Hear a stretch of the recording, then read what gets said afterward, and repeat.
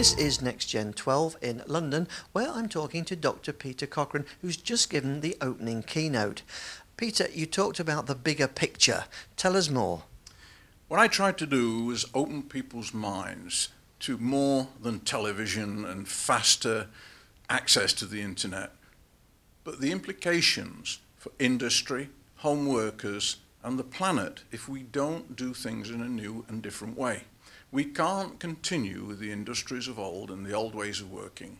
So I highlighted where the next industrial revolution will come from, and broadly speaking, that is at the juncture of nano, bio, info tech, and artificial intelligence.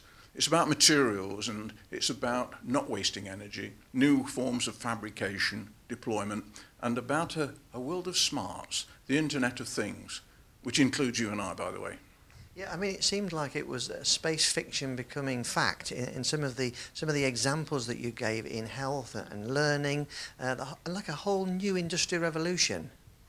It's on the way, and the reason I know it's on the way is I work a lot in Southeast Asia, who are now leading the world along with America. And the UK is really on the back foot. We're still trying to preserve a healthcare system that was okay in the previous century. It isn't going to work in this next one, and we're doing the same with education.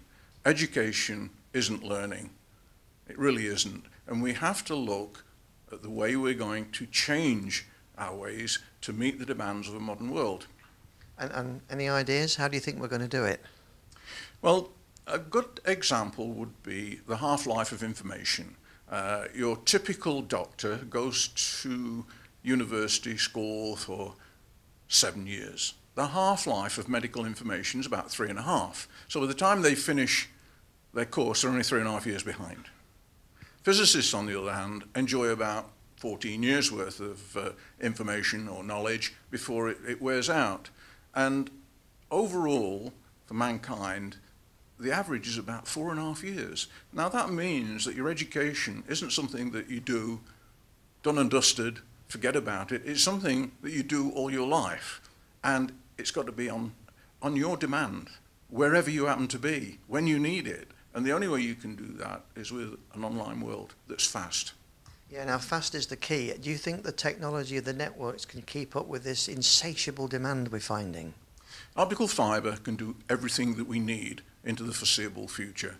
Copper is a dead duck, period. And people who are doing silly things like fiber to the cabinet are going to rue the day. It's going to cost them a fortune. I had a conversation with the CFO of a telco recently. He was very upset that his energy bill is going up and up and up. Well, what a surprise. They're ramping down the energy in the switch sites, but they're deploying cabinets all over the place at 2 kilowatts apiece. Well, they're also tying a knot in the optical fiber in terms of the bandwidth. It makes no sense at all. You must be incredibly excited, though, as you go around the world with your background in telecoms, to see the potential that we now have in our grasp almost. Just a week ago, I was in a conference of 600 people. We had put a gigabit into the room. We'd got lots of Wi-Fi around the room. A minister next to me got his iPad out, tapped the screen, and then jumped back in shock. There must be something wrong. And I had a look. I said, well, why do you think there's something wrong? He said, well, it normally takes 3 minutes to download my files, and this opened immediately. And he did a day's work in an hour. The lady to my right not only uploaded a movie, but she also uploaded all the latest updates to all her applications on her laptop, all in less than 5 minutes. And it's about time. It's about being capable wherever you are. Peter, it's been a fantastic session this morning, and thanks for sharing some time with us at NextGen TV. My pleasure.